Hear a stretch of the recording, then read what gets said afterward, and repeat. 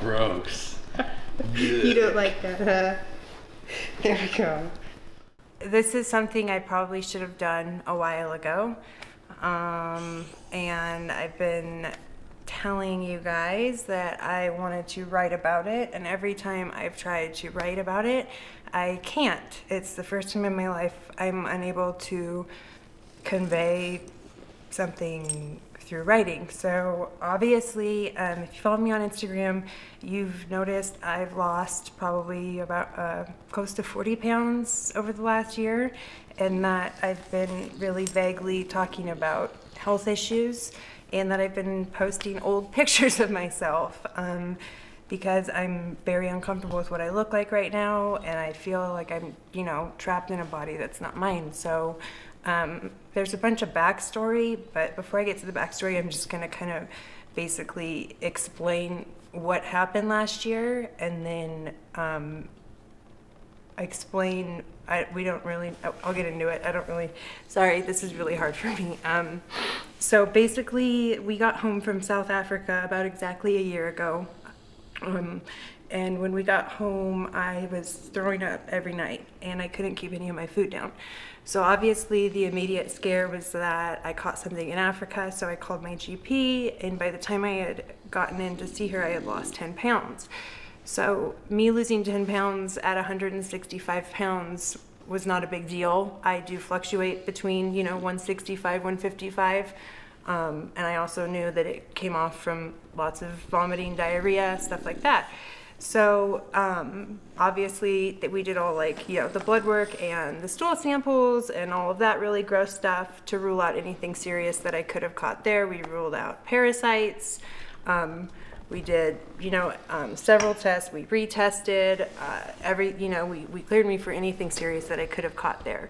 So once we had realized that it was nothing I had caught in Africa, it was a little confusing because the coincidence of that was just strange. You get home from a foreign country and you get super, super sick, and then you find out it's not from being in that foreign country. It's, you know, rare to wrap your head around. So at that point in time, my GP thought that it might be my gallbladder. And I'm one of those people who I'm very, like, accepting of things right away, and, like, I'm accepting of, like, the immediate thing. And I tend, you know what I mean, how I am. Instead of, like, let's get a second opinion, it's like, okay, this is it, and this is what it is, and let's just accept it and deal with it. Like, and I think that has to do with me being an addict alcoholic, like the whole denial thing. I just tend to get a diagnosis and be like, all right, this is it, and, like, we're just gonna deal with it, and this is what it is. That's an exhausting way to be, because as I was getting told, it was one thing after another for the entire year of 2017. I was just emotionally drained because I would think I'd have an answer about what was happening to my body, and then I wouldn't. And then I would think I would have something, and then I wouldn't have an answer. And so I emotionally destroyed myself over the course of the year, having no idea what was happening to my body. So essentially that's kind of what happened. And as we went down the list of things it could be, it was, you know, it was one thing being ruled out after another. And around April, I think I looked at my GP and I said to her, do you think I could have celiac disease? And I'm not afraid of gluten. I own a business called Donuts and Deadlifts. I don't demonize gluten. I have no issue eating it. But the symptoms and the stuff I was going through, nausea, diarrhea, weight loss, irritability, vomiting. I was unable to keep food down. My skin's never looked worse. And, you know, I ran that by her, and she laughed at me and said that I didn't have celiac disease. So we kind of, like, kept going down the list of things. So basically, we never got an answer. And around June, I made the very, very, very large mistake of giving up and assuming that I just had weird health issues going on, and I kind of just, like, came to terms with the fact that sometimes if I ate certain foods, I wouldn't be able to keep them down, and I didn't really know what was happening to me, and I stopped taking care of myself and kind of just stopped looking for answers because I wasn't getting any, and I just stopped being proactive. And so basically I just, I kept losing weight. I kept having a harder and harder time keeping food down. My sleep got worse and worse. I was, throwing up daily several times a day, and it got to the point where I kind of just snapped. I wasn't, I was malnourished. I was so skinny, and I got on the scale one day and it said 121 pounds. And so, as someone that walks around at 155, 160, I didn't even know what to make of that. That's what I weighed when I used to use drugs. So, he basically was like, enough is enough, you dumb idiot. Let's do something. We're not going to do this anymore. And you need to, you need to make the right calls, and you need to go see the right doctors, because clearly the ones you have been seeing don't know what the fuck they're doing. So I got on the phone with GI places around town and explained what I was going through, and they were, I needed a referral. And I found out that my GP had moved, so I was unable to get a referral. And so I finally got a hold of somebody at GI Consultants who was willing to help me, and I explained what I was going through, and I explained that I'm a competitive athlete who competes at 155 pounds, and it is abnormal for me to weigh anything below 145. I've tried to cut to that weight class, and I've been unable to, and basically, I think they just heard the desperation in my voice, and they helped me call my old doctor's office and get the referral. So I went in, and it was, first thing he mentioned was celiac disease, and, we started the testing for that. And so, long story short, celiac disease was confirmed, and I was in shock at what celiac disease could do to a person's body, and I felt incredibly insensitive to the fact that I had gone my entire life thinking that, celiac disease meant you're allergic to wheat. Not that wheat actually assaults your body. So a lot of things made sense, and other things still didn't make sense. So, obviously I did all the scopes and all of that type of stuff, and the scope showed a lot of really small problems that weren't adding up to the big problem, the extreme nausea, the 40 pounds of weight loss. I got put on Zofran in August, I think it was, and Zofran's what they give chemotherapy patients to deal with nausea. And there was mornings where I'd wake up so nauseous, and I would just need to keep the Zofran down, and I would throw the Zofran up, and it's so expensive. And I remember just wanting to pick it out of my puke so badly, because I was just it was getting so expensive, and I just wanted to not be sick anymore. I'd throw up the last one or something, and I'd be like, are you kidding me? And there was so many of those mornings. And so, long story short, I thought celiac disease was the answer, and I was kind of like, wow, this is fucked up that it did this to me, because everybody else I have talked to with extreme celiac disease went through really extreme symptoms, but they were so much different than mine. So I went back in to see my doctor, and he kept asking me questions, and we went over my history of stuff and everything. And basically, the biggest concern through this entire thing is that all of the food I was throwing up, a lot of it was undigested, from days before. And that was kind of the main concern through all of this, is that my food wasn't even digesting in my stomach. So that's when my doctor brought up gastroparesis, and he pre-diagnosed me with gastroparesis, and I had never even heard the term before. And so I left his office that day confused, and I'm the type of person, I'm a bit of a hypochondriac, and so I'm aware of that, and it's something I'm aware of now. 6 or 7 years ago, it was a really big issue. But so what I do is I don't investigate things anymore, because I just tend to work myself up. So I, talked to him about it, and he started looking into it, and basically that's, how we learned about my disease. And then I started, doing more and more research, and I sought out the help of Rob Wolf, who has been a huge help up until what happened recently. And, you know, it's not a common thing. There's not a lot of medication for it yet. There's studies for it, and basically gastroparesis is just your stomach nerves or muscles are paralyzed, so they no longer can work to break down the food in your stomach. So you're very limited as to what you can eat. Fat, vegetables, and then on top of that, I can't have gluten. So I can't have the easy digestible stuff. So, and now we need to get into the backstory, because I'm 29 years old and most people get diagnosed with celiac disease quite a bit younger. So obviously as I got like these answers as to why I had been so sick for so long, it's like, it seemed like it came out of nowhere, but the more I thought about it, it didn't, because in July of 2016, I made the choice for moral reasons, to become a vegan. And that I no longer wanted to eat meat. And what that meant is I replaced most of my meat sources with vegan meat sources, which are made out of gluten. So I went from eating minimal gluten, not because I demonized it, but has never been a staple in my diet aside from donuts, to a diet consisting heavily of gluten. And so there's gonna be people watching this who are unintelligent, who want to say, oh, you're a vegan who gave yourself celiac disease. No, it does not work that way. Like, please don't be that person, and understand that I had celiac disease prior to that.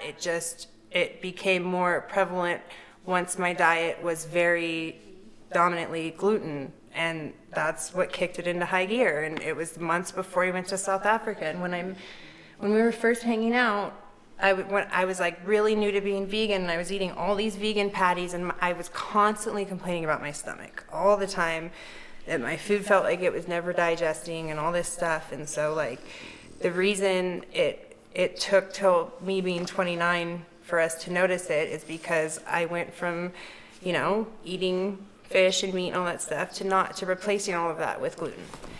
And so that is why my body basically shut the fuck down. Well, even when we first started hanging out, I think there were gastroparesis tendencies there as well. You know, like peanuts.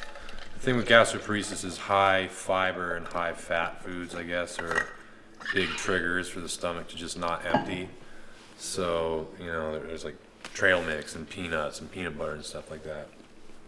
Had a real hard time. Yeah, but you had a real hard time digesting it, like more than usual, and that struck me as kind of odd how difficult it was for you to digest it. So that, I mean, really, if you think about what happened, you had celiac disease and, you know, gastroparesis, like your body had, you know, tendencies there, or, you know, whatever, and you basically made yourself eat nothing but foods that triggered those things. Right, and that's it. And that's the other thing is, like, you know, when I made the moral choice to become a vegan, my vegetable intake went up insane, and vegetables are like the #1 no with gastroparesis. So really high fiber. I literally went from a diet of consisting of all things that trigger to things I didn't know I had, and it fucked me. Like, I would literally wake up at like 2 or 3 in the morning dry heaving, and I would like literally have to crawl to the toilet, and then, you know, like just throwing up for hours every morning. So then that was affecting my sleep, and then like I was angry, I was mad, I didn't know, you know, like before I got the diagnosis, like August and September, I was a bitch, you know. I said, like, I was being mean to people I cared about, I was like snapping at people, I was, you know, I was not being me, and I was aware of it, and I was trying so hard to not be that way, and I couldn't help it. And you know, I was aware of it, and I was trying so hard. And then once I got the first diagnosis, it was like confusing, because I like thought I had an answer, and then in my head it was like, okay, well, I just stop eating wheat and then I'm better. I wish it was that fucking easy. Like, I'm still so fucked up from it despite getting diagnosed in September, and you know, I haven't touched it, but it's like we still find it in this or that, or I, you know, like I live with people who eat gluten or we eat out or stuff like that, and so it's really hard because it seems like right when I get the celiac disease thing figured out, something gets really fucked up with the gastroparesis, and then right when I get that figured out, something gets really fucked up with the celiac disease, and it feels like it's just like, I'm just going to call it lesson after lesson, because that's what it feels like.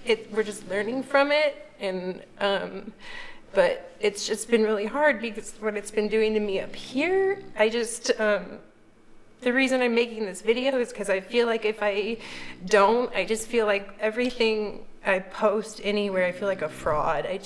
I'm a fucking mess, and I'm a mess at work a lot of the time, and you know, like I'm really thankful that all of my best friends work for me, and they just let me be a mess. They let me cry, they let me be sad, and then they let me be happy 5 minutes later because I'm all over the place. And so this is what I'm like most of the time right now. You know, every day there's a meltdown, and I don't feel right continuing to be the person you guys all love me for being, if you guys don't know that this is also me right now, because it's like a lot of pressure, because I feel like it's my duty to help people, and I'm so hyper focused on helping all of you. I'm not helping me, and I'm not taking care of myself, and I'm working too much, and you guys keep supporting me. You guys keep buying donuts and deadlifts. Hello, you guys keep donating to Reps for Recovery, and you know, you keep joining Black Iron Nutrition and commenting on everything and showing your support, and it's the right thing to do to let you guys know that I'm not okay right now, and mentally or physically. And I had a really bad scare on Tuesday night, and now we need to see a neurologist because we had something scary happen with my brain, and we're not entirely sure what it was. So we're assuming and hoping it's related to my physical health. But what I've been doing the past 4 months is masking all of the health problems with work. You know, some people overtrain, some people, you know, we all have our ways of dealing with things, and my way of dealing with this is by working too much, and it's weighing really heavily on me physically and mentally, and all of them, they have to, you know, they have to see this, and you guys don't see this, and I just it's the right, fair thing to do to let you guys know that I'm physically recovering very slowly because I'm still learning about both, and I still am waiting on some answers, and I can't keep being this person on the internet when I don't feel like that most of the time. So even though I'm still going to be like that, I do want to show you guys what I'm going through right now and my recovery process with it, because you know, I do suffer from mental illness, and I don't take it lightly, and me not taking care of myself physically has been affecting my mental health, and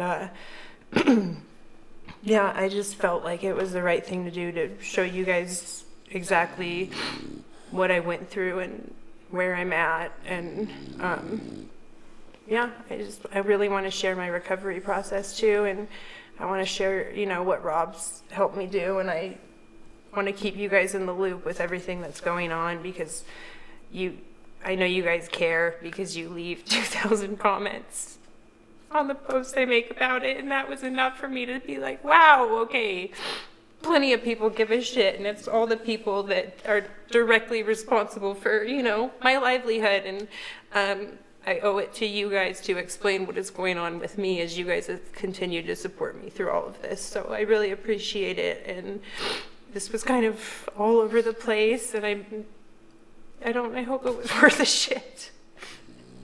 I don't even remember what I said. I think you covered all the bases. I don't know. I mean, we're definitely moving forward with it. It's just the medical process is not the fastest, you know. So pretty much as soon as we have answers, you guys will know. But what we know as of now, I think Chrissy's pretty much laid it all out there. Yeah, it's just a process, and you know, I'm supposed to be on an all liquid diet that I try to stick to, but it's very hard. But yeah, it's most of the time it's if I eat under 800 calories a day, I'm guaranteed I'm not throwing up, not getting sick, but then I might have to be hungry. So if I'm eating more than that, you know, I run the risk of getting nauseous because my stomach can't handle food, and the more I eat, the more at risk I am for cross-contamination. And yeah, I mean, both of these conditions are, you know, they're lifelong, and there's no immediate cure for either of them. You just have to learn how to deal with them and live with them. So it's been a huge learning process for both of them, which, I mean, we figured out that celiac disease was there first, so it took us, there was a big learning curve, you know, figuring stuff out there, because there's so much hidden gluten in like everything, sauces, everything, like it's literally everywhere. So it's like you have to turn on your like 6th and 7th gluten senses to, like, you know, really get good at it. And then there's gastroparesis, where there's like, you know, all sorts of triggers that cause your stomach not to empty. So there's been a huge learning process for both of the conditions, and I feel like regardless of having one or two or however many of them you have, it kind of becomes a big balancing act. So this is a step in the right direction. This video is kind of what has needed to happen before I can move forward with anything I want to do in 2018. So yeah, if and when I get answers as to what could potentially be going on with my brain, I'll let you guys know. But in the meantime, there was a scare, and we're still working on getting answers on that. So thanks for watching me blah blah blah blah blah blah blah blah blah blah. I am known for talking too much. I like it. I like listening to her talk. It's good. Glad someone does. Okay, bye. Bye.